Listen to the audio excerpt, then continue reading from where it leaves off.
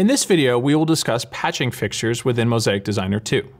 Once you've placed all of your fixtures on the Layout tab, and you've associated to a physical controller, it's time to start patching. To enter the Patch menu, select the tab on the left-hand side. By default, you'll start with DMX patching. If you wish to use a different protocol, you can add the different protocols at the top by selecting New Universe.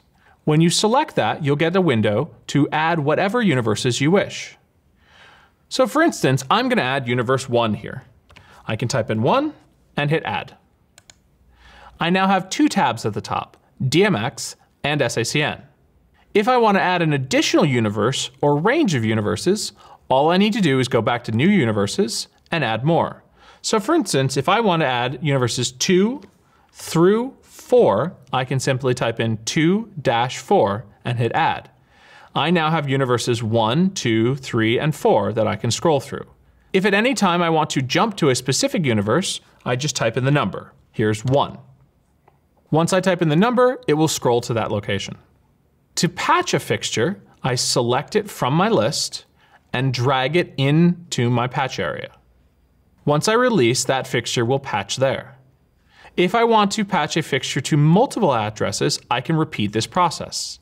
It's going to give me an alert saying that I am trying to patch this fixture more than once. Do I want to continue or do I want to move? In this particular example, I will continue so that I have multiple fixtures patched to different addresses.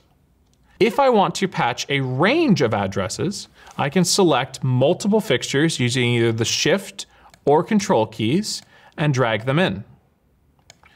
If I want to patch all of my fixtures, I can select a group and drag in that entire group. Notice this does give you the ability to span multiple universes. It's highly suggested that you create groups to assist with the patching process. On the right-hand side, we have some universe-wide options. We can unpatch, copy, paste, or delete a universe.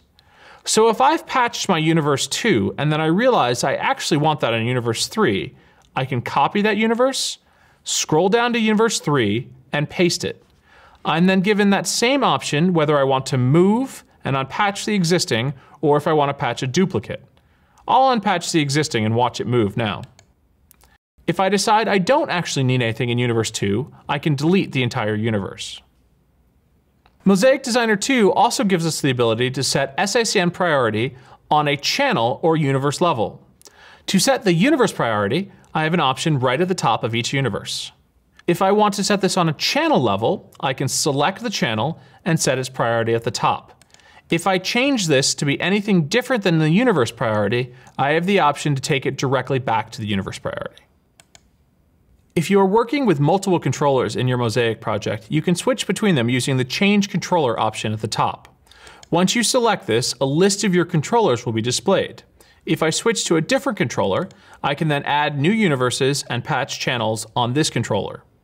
Once you've patched all of the fixtures in your project, it is recommended that you upload to your controller. We'll talk about how to do that in a different video.